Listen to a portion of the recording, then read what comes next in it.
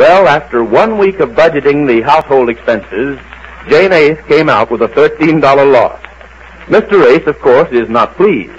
He feels the $25 he gives her weekly should pay for everything and even leave her a profit. Our scene now is the Ace's bungalow about 11 in the morning, beginning the second week of budgeting. And we find Jane with her maid, Laura. Listen. Now, starting today, Laura, I'm going to do the marketing myself every day. I have to watch every cent we spend and find out where the money goes. So I'm going to the grocery store now. Yes, Now, is this all we need? You sure you didn't leave out anything? Oh, no, ma'am. I think everything's there. But I don't think you ought to bother about buying everything, ma'am. If you could give me the money, I could go. Oh, no. Miss Ray said we tried that last week, and it didn't work out. Do you know that we had a loss of $13 running the house? $13, I declare. Well, Mr. Ray said that's terrible. No business can run like that. Not long, anyhow.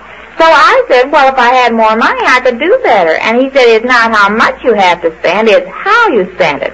So from now on, I'm going to spend it as little as I can. Yes, We tried to figure out where all the money went, but we couldn't. He said, that's because I don't keep track very good. And that's another thing. Are you sure you kept track of everything you spent last week, Laura? Oh, yes, ma'am. Well, I don't know where the money goes. It goes somewhere. Yes, Well, I'll be very careful when I go marketing. I'm going to shop around first and see where I can get things cheap. When I sent you to the store, you just paid what they asked you. Yes, ma'am. Well, I'll shop around first, and if something's too high, I won't buy it. I think maybe we've been eating too much anyhow. Too many vegetables, I think. Well, tonight we're only having sliced tomatoes. We could cut out the tomato juice. What? But as long as we're having tomatoes, do we need tomato juice? Oh, tomatoes. We'll talk about that later. Well, I have to hurry now. Oh, another thing, Laura. Yes, ma'am. If the man comes about buying those 2 old suits of Miss Ray's, make him wait till I come back. Yes, I won't be long. He should have been here yesterday. Are you sure he didn't come? Oh, yes, I'm sure he didn't come. Oh, I called up and they said they'd buy the 2 suits and 3 hats. Have you got them in the closet? Yes, ma'am, the kitchen closet. Well, just keep them there till the man comes. You can let him look at them till I come back. And don't tell him how much we want. Maybe I can get more. I have to try to get as much extra money in every week as I can. Now, imagine $13 loss. Well, I declare. He said he'd try me 1 more week. He gave me the $13 to pay for everything we had left over from last week, and I'm starting all over again with another $25. So far, I haven't spent anything, and I'm not going to till I'm sure it's not too much to spend for it. Well, I'm off, Laura. Yes, ma'am. What? Nothing, ma'am. Well, go ahead and do your housework. If the man comes about the old suits, make him wait till I come back.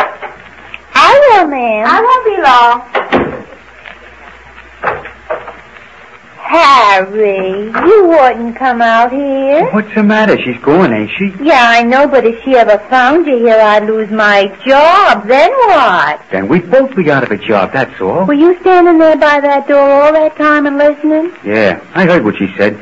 Especially about the old suits. Oh, yeah. Now, Harry, you gotta take it off. The man's coming to buy the clothes today. You said you only wanted to wear it yesterday so you could go look for a job. I had to lie to her and tell him the man wasn't here yesterday. You know he was here. And I told him to come back tomorrow. Well, I got tomorrow then, sugar. Stop it, Harry. Today's tomorrow. Now, go on. Change back to your old suit. I hid it in the garage. Go on, Harry. But I thought I'd wear it to the picture show tonight. Well, I don't know about the picture shows anymore, Harry. You see how strict she is about the money nowadays. Oh, she won't miss a little change here and there. Oh, yes, she would. You heard her say she's going to watch every penny. It was different till they started this keeping track of everything. Yeah, that kind of put a hitch in things, didn't it? Whose idea was that? That was Mr. Ace's. He's awful strict with her. He wants to know where all the money goes. That's why she went shopping herself this morning. I won't be able to save any extra money if she keeps on doing that, Harry. I used to be able to make a few dollars extra like that, but I won't be able to now. Well, she lets you pay for some of the things, don't she? Well, yeah, like the paper boy and things they bring to the house. Well, you ought to be able to rake off a little there, babe. Stop it, Harry. I hate to do it. Why not? They don't pay you half what you're worth. Oh, they do so. Nah, they don't any such thing. Why, with the kind of meals you cook... Say. I wish I was cooking them for you, Harry. But you do, sugar. Stop it, Harry. Of course, they don't know you do. Oh, but I mean, I wish I was cooking them for you at our own house. Well, now, Laura, you know we're going to have our own house someday. We are? You mean that, don't you, Harry? Sure. Haven't I been taking you out steady now for 2 months? Yes, you have, Harry. I just haven't gotten any breaks lately. No good breaks, anyhow. If you could only find a job. That's just it, babe. I thought by letting you wear Mr. Ace's old suit yesterday, you'd sure find a job. Yeah, looks pretty neat, don't it? You look handsome, Harry. Yep, I think it's okay. Wonder how that other one, that tan suit would look on me. Oh, I couldn't do that, Harry. And I had to take this one back, too. You heard it say the man would be here today to buy them. You can stall them off another day or so, babe. I don't know. You heard it say they're going to be awful strict around here.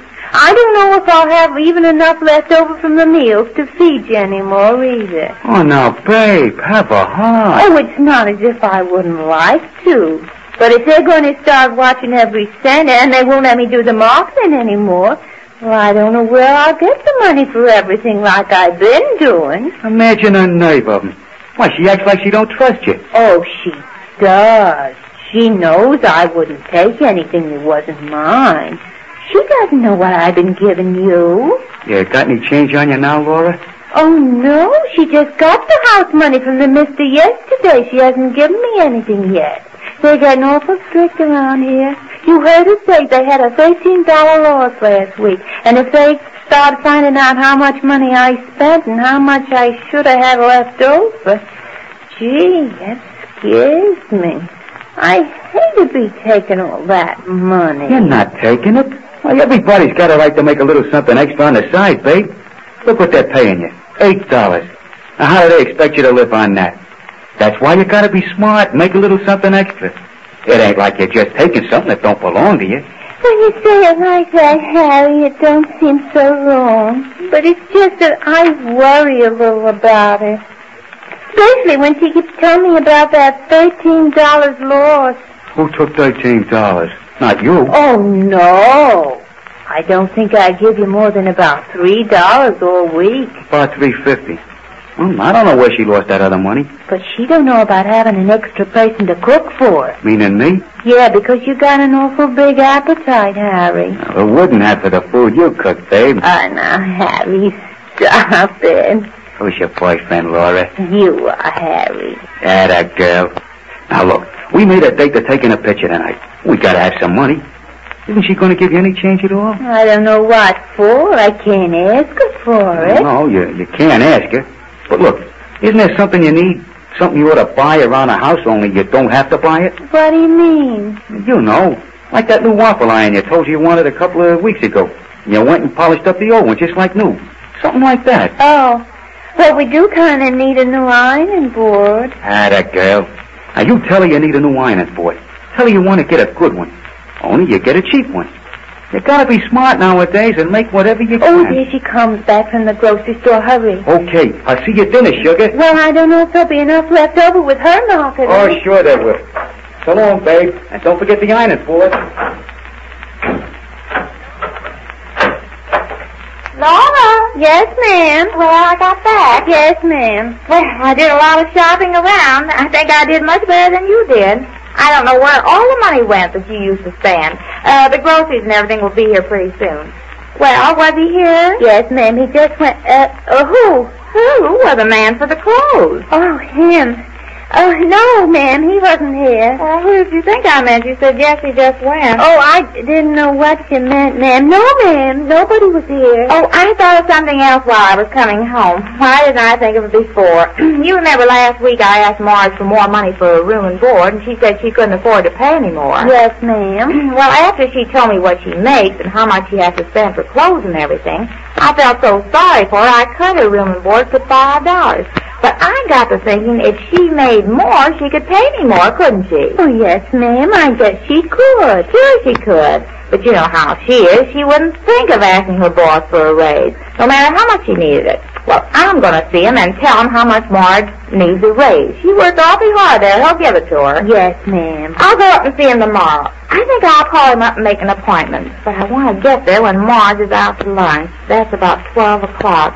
Call him up for me, will you, Laura? Yes, ma'am. What's the number? South 43, you'll find the rest of it in the phone book. Yes, ma'am. I'll look it up. Oh, wait, I think I have it written down in my book of numbers. Wait.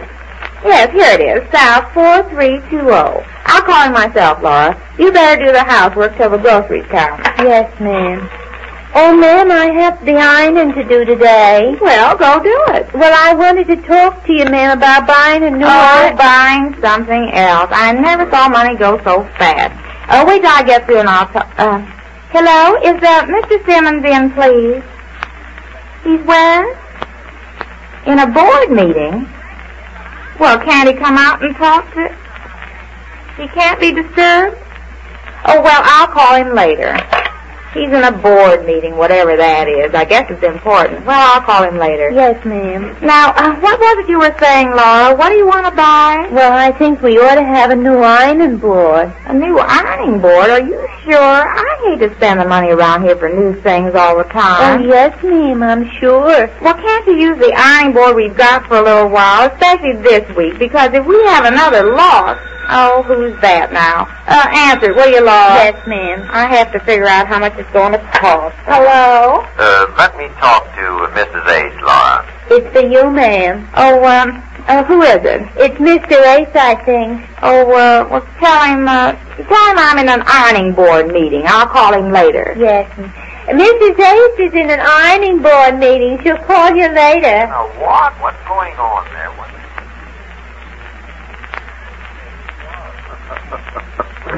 Well, Jane's trying to run the home on a business-like basis at that. And at least we know where some of the money has been going. Just how soon the Aces find out, we'll learn when next we meet the Easy Aces.